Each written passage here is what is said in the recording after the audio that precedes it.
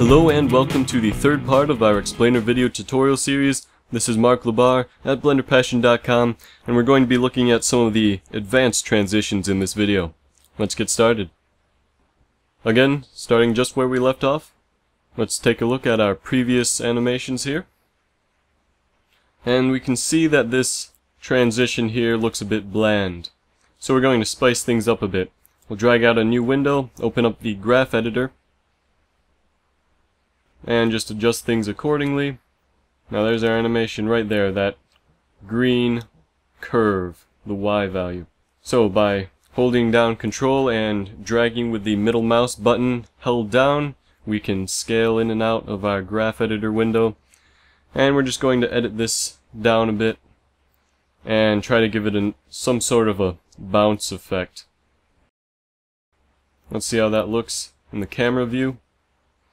However, we see that after the very first frame, the entire little square is just way too far down the line. So we're going to stretch things out a bit and just try to get some very good interpolation going here.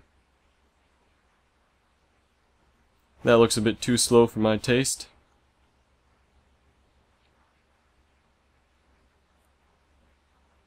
That's looking better. After I scale out this handle.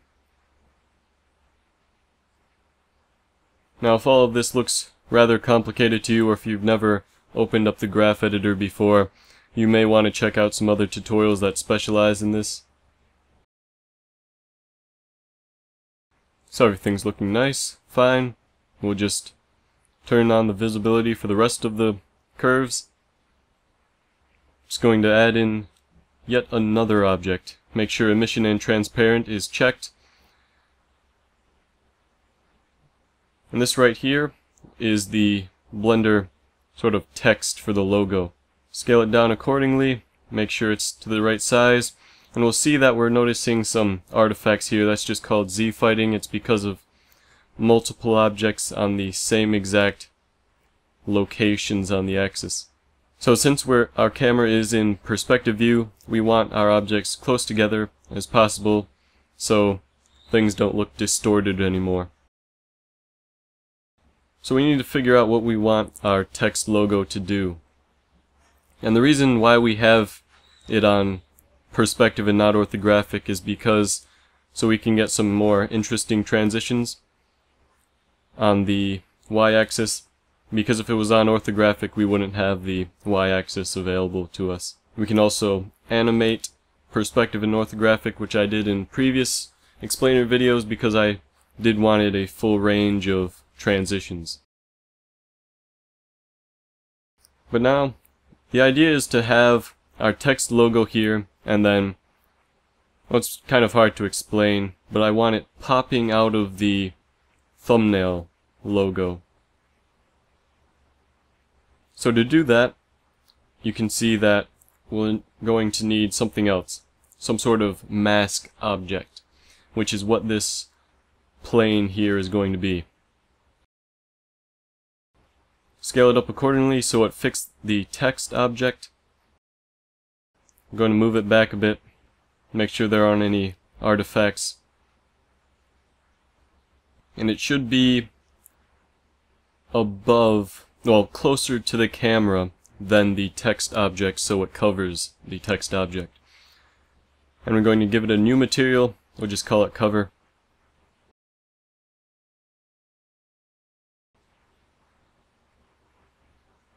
And it's a very simple material to set up. Just put in the is-camera array into the color input of the diffuse shader. And if we go to the preview, we can see that it looks very ugly. So we're going to have to troubleshoot that. Mess around with some values. Maybe it's this shadow checkbox here. I'm not sure. Nope. We'll check that back. And we'll keep playing around with values until we find the right thing. So, ray visibility. Let's try unchecking everything except camera, because then the object would be invisible. And we'll do that for all of the objects in the scene. It is a good practice to do if all of your objects are only emission shaders and you do have some diffuse in there. So now you can see our mask material is working correctly now that we've isolated a few things in the ray visibility, and it'll also speed up our render times considerably. So let's check our transition again. However, we have a problem here. We can see that our thumbnail logo passes through our mask on its little bounce. So that's a problem we need to address, or else our thumbnail logo too will disappear behind the mask, and that is not ideal. So we need to think about how we're going to fix this. Just a bit of problem solving is all it takes. And the way we're going to do this is we're going to keyframe these two objects here right when the thumbnail logo is not behind them. And in the previous frame we're going to move it off camera. So now we can see everything is nice, seamless, and smooth. So now we need to somehow animate this so it sort of moves to the right of everything. Something like that. The thumbnail will go to the left and the text will go to the right. And as the thumbnail moves along, it will uncover the text. So to do that, we're going to move up a few frames, and we're just going to, well, we're going to hide the mask first so we can see what we're doing. We're going to drag everything over right where the ideal places are, using our thirds line composition as guidelines for us. And then we set our keyframe, and Alt-H to unhide the mask. However, there is another problem. Our mask is not moving with everything. That's because we haven't animated it yet. We want our mask to be right on the edge of our thumbnail, so it just goes along smoothly. Something like this for the first few frames, except we need to move our mask to go with it. So to do that is very straightforward and simple.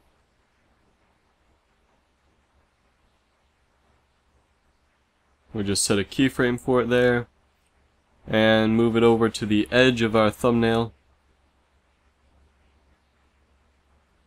Something that looks nice, maybe even move it to the left even further, and set another location keyframe, and do this frame by frame. If you want to, you can do this at the start and end frames, but I want to get more accurate values here. Of course, you won't really see it because everything will be in motion blur and it'll be a very fast transition. So whatever looks best to you, whatever saves time. So now everything works nice, smoothly. And there's this right transition. We're just going to delete that because it doesn't make sense in this context. So we'll move up a few frames and leave everything there to sit for a while. Set a location keyframe, and we're going to drag all this down. And set another location keyframe.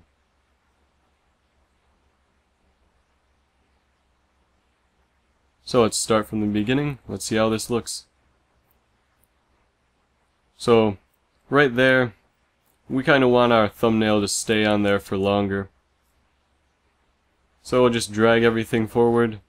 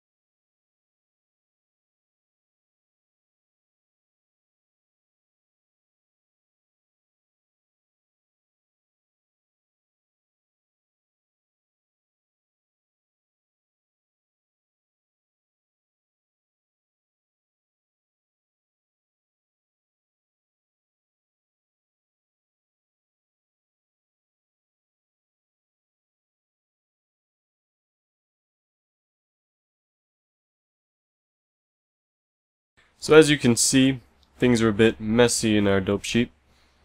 So we still want the thumbnail to stay on there for a bit longer.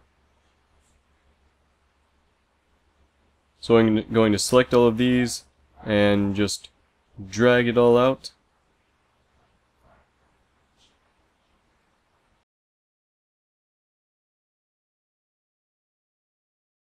And we're going to select these keyframes and Shift-D duplicate them over to the other side here, which will enable our little square to stay where it is. And as you can see through some rather messy graph editor editing, our curves are a bit wonky. So I'll just reset it there, and everything looks pretty nice now.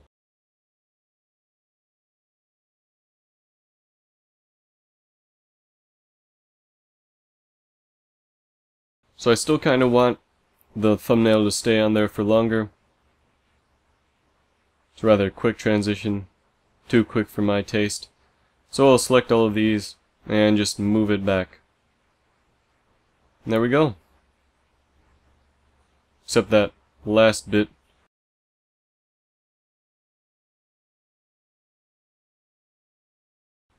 That's looking nice. Take one final look at it as it flies off the screen.